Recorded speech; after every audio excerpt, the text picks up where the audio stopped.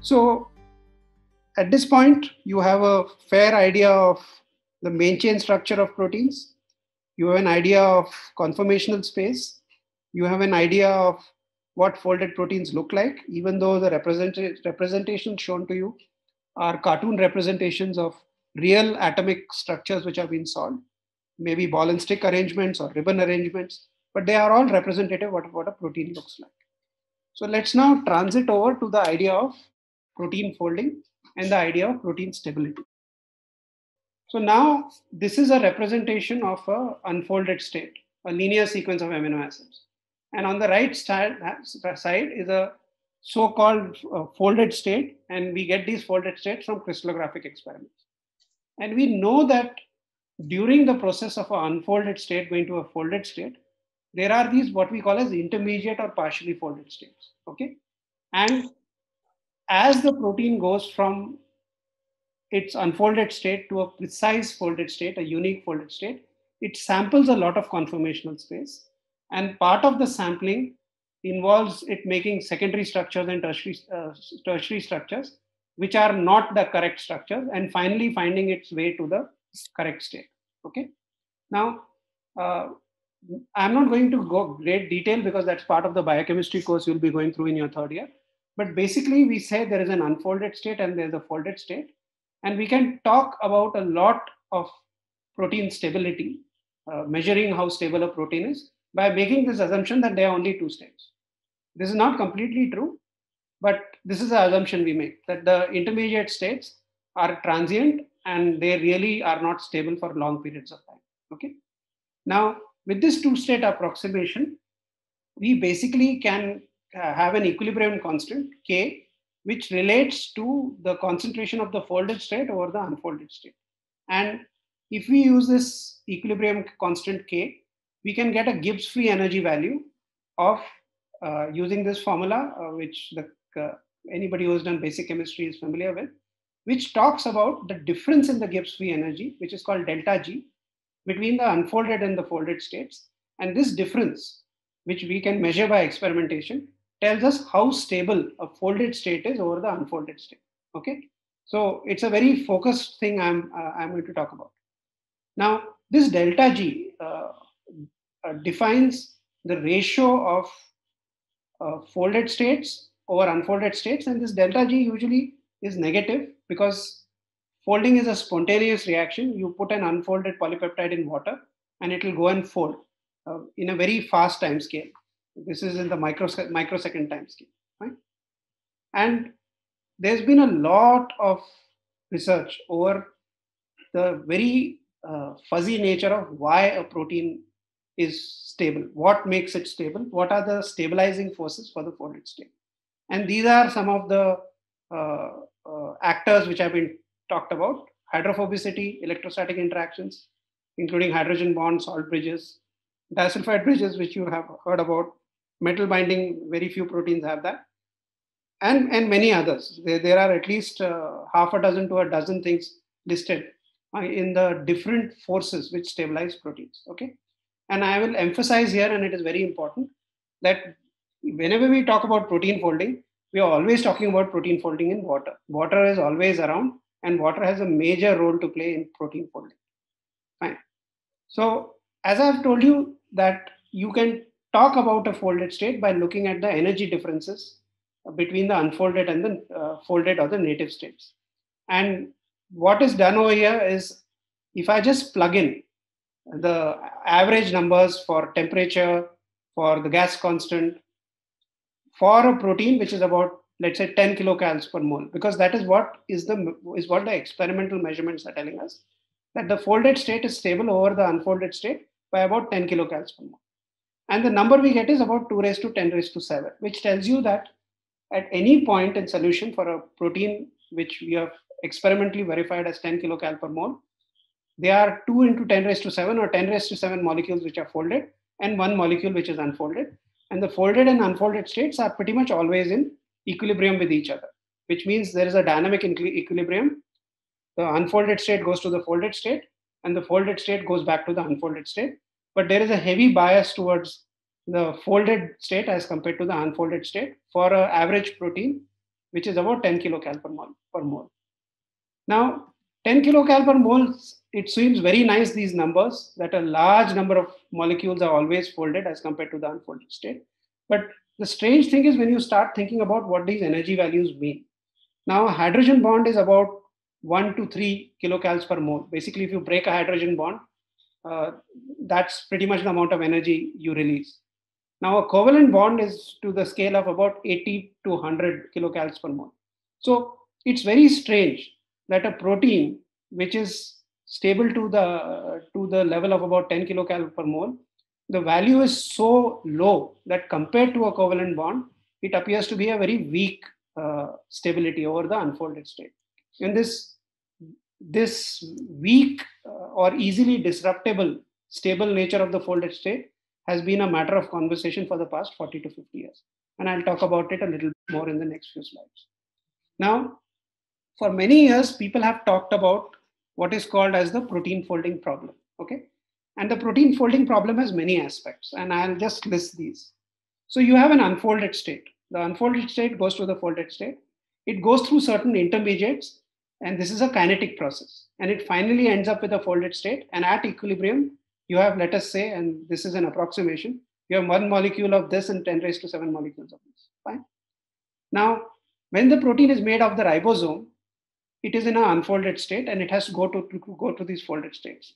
So part of the Levinthal's paradox, and I'll tell you why it is a paradox, is what are the pathways which the protein goes through to make the folded state. And over here is just a small calculation.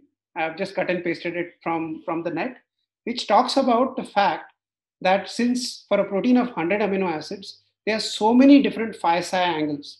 And if a protein has to come to the right combination of phi-psi angles, which define the folded state, and it explores each one of these phi-psi angles, even in, let's say, 3 conformations, forget 360 conformations, the amount of time, even if you give nanoseconds or picoseconds to each determination, is greater than the time of since the start of the universe, since the start of the Big Bang.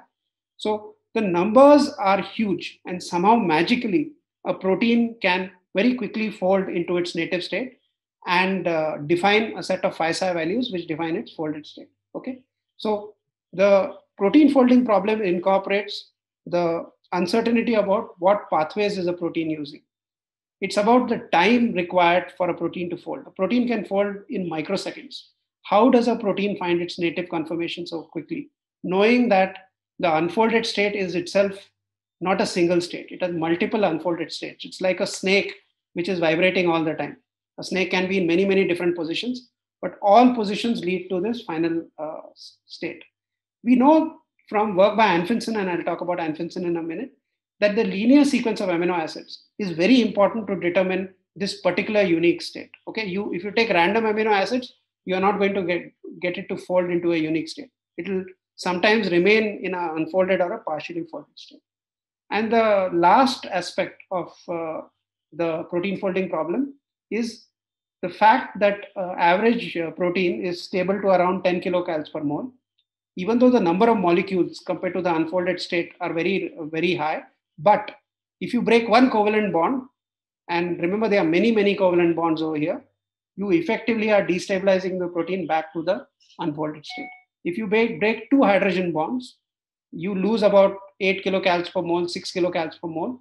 And immediately, instead of having 10 raised to 7 molecules in the folded state, you will have 10 raised to 3 and 10 raised to 4.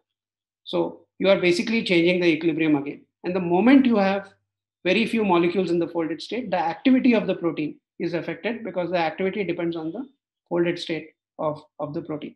So these are all these aspects which for the past 5 decades we've been trying to understand. There's a question? So please repeat this part, this breakage of bond from which 10 to the... So the protein folding problem has multiple aspects, okay? One is the linear sequence of amino acids defines the folded state. You can't have a random sequence of amino acids. Hemoglobin has a certain defined sequence. If you change the sequence, it will not fold into hemoglobin and it will not do its function. Right? Second part is time. There are so many combinations a protein has to explore around the phi-psi angles as an example. as it folds. How does a protein fold so quickly? That is a sort of a mystery.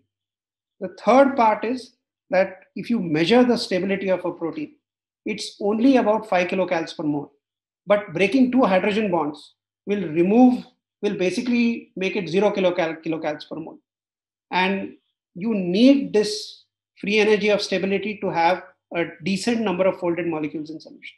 Okay, so it's weakly stable. It seems to be very finely tuned and balanced, with even a breakage of a few bonds converting it back to the unfolded state. The unfolded state is unfortunately not a functional state. So it's not the state you want the protein in your body to be in. And a single mutation can destabilize a protein enough to take it back to the unfolded state. And if most of the molecules of hemoglobin in your body are in the unfolded state, they won't be able to bind iron. And if they don't bind iron, they won't be able to carry oxygen to your blood and you're going to die. And this is true for every functional protein in your body. Is that clear? Yes, sir. Okay. So now there was a Nobel Prize for discovering the relationships between the amino acid sequence given to Christian Anfinsen in 1972 for work he did in the 1950s and 60s. And he took a protein called ribonuclease and he basically broke the disulfide bonds.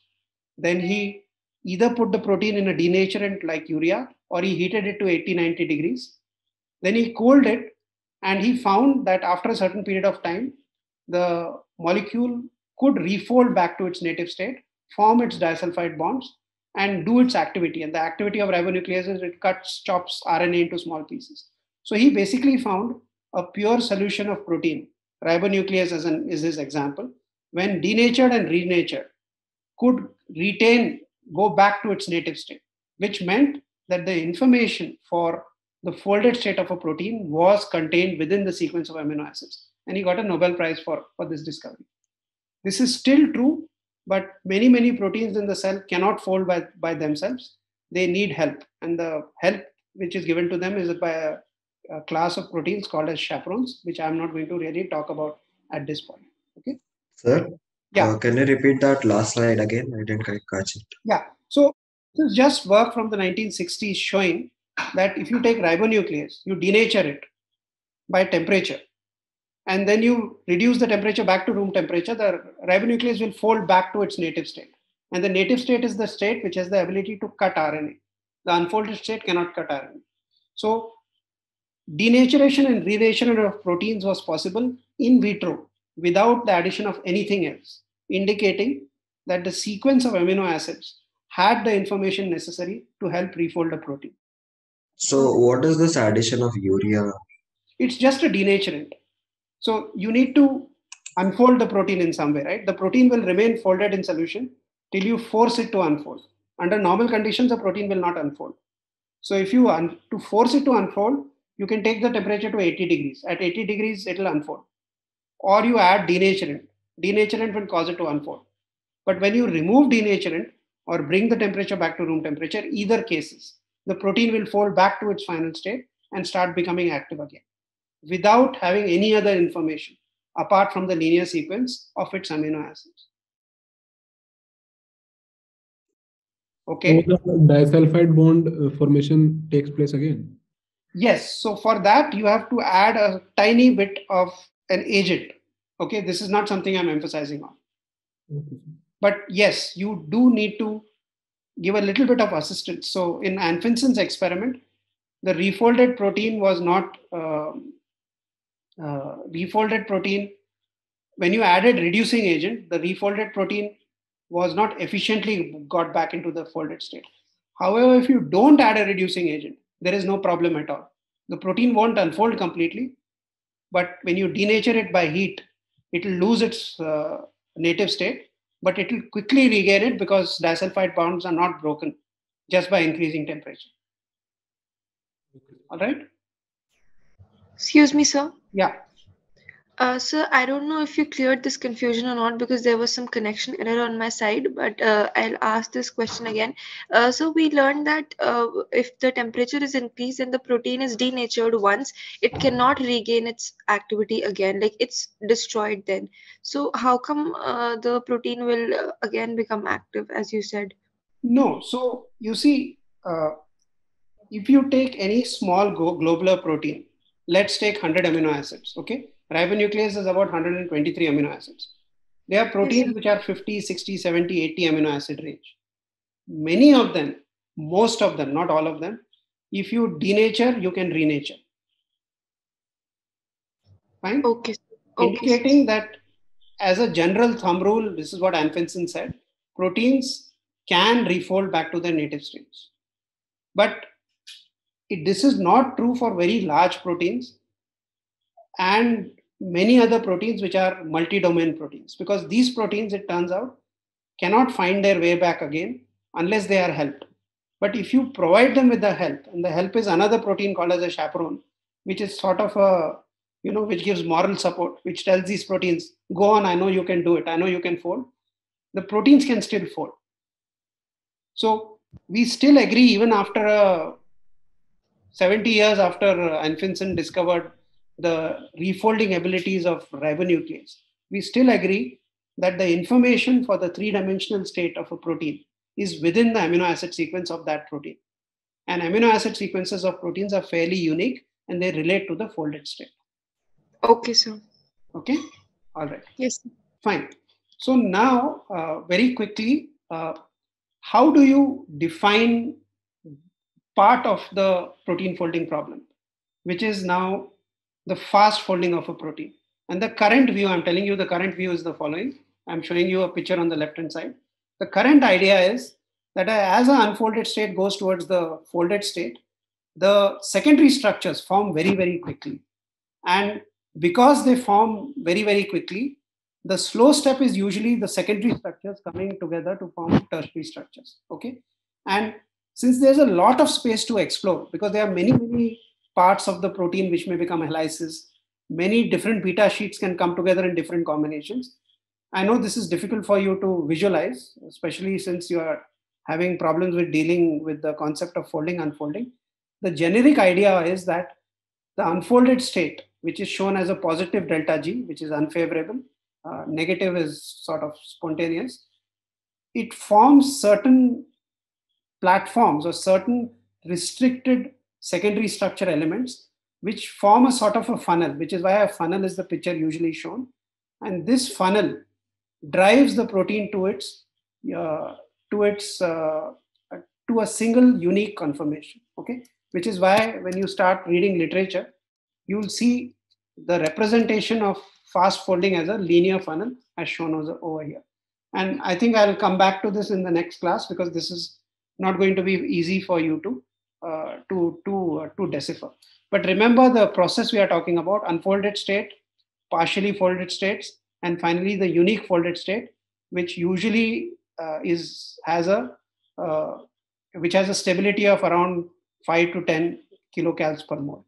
So this is which is marginally stable and can be disrupted by even breaking a single disulfide bond. Okay. Another concept which is important is this whole idea of water. Okay. Now, I told you this equation which relates the ratio of folded to unfolded states to the free energy. The free energy for a spontaneous folding is negative, obviously, 5 to 15 kilocals per mole. We also have this equation which relates the free energy to two parameters, enthalpy and entropy. Okay. Now, usually when you imagine a hydrophobic entity, and remember many of the amino acids are hydrophobic, tryptophan, tyrosine, phenylalanine, even alanine is not very hydrophilic. All of them tend to fold in such a way that the hydrophobic amino acids are found in the core of the protein, in the center of the protein, rather than outside the protein. So you will have the core of the protein being hydrophobic, and you will have the outside of the protein being mostly hydrophilic. Okay. Now think about what happens when you have individual amino acids. Imagine that this is a phenylalanine, and imagine that this is a tryptophan. Okay. Now, individual amino acids will have a large amount of water molecules which are forming shells around them, because these water molecules cannot really, they are sort of isolating the hydrophobic entity from the hydrophilic solution which is around them. Okay. And imagine that there are about 30 water molecules for each amino acid. When these two amino acids come together in the folded state of a protein, the shells merge and you have fewer water molecules which are now which are now surrounding the protein. And this is pretty much what is happening. Usually you have, let us say, around an average protein, you have a large number of water molecules which are forming shells around the entire structure of the protein. And when you fold the protein, the shell of water molecules is actually, in terms of numbers, much little. So in some ways, in terms of the disorder in the water molecules, which is pretty much I'm focusing on right now, the water molecules, less water molecules are ordered, more water molecules are free to go into solution. So overall entropy is increasing, which makes it a positive term, and I'll come back to this. And because this is a positive term, it adds to the negative term, and which improves the stability of the protein. Okay. I realize these are difficult concepts, but we'll go over them again tomorrow. Fine. So to end this lecture, the net protein stability is actually very weak. It's about 5 to 10 kilocals per mole. It's a negative value for a spontaneous folding of a protein. The forces which are involved in this net negative value include the hydrophobic effect, hydrogen bonds, and van der Waals interactions, which are all favorable. And there is the chain conformational entropy, which is unfavorable because the disordered protein chain in multiple conformations has to fold. So there is a decrease in entropy into a single folded state. And this opposes this entire process. However, between these two opposing forces, you end up with a delta G, which is negative, which causes the spontaneous folding of a protein into its folded state. Okay. So I am going to stop over here.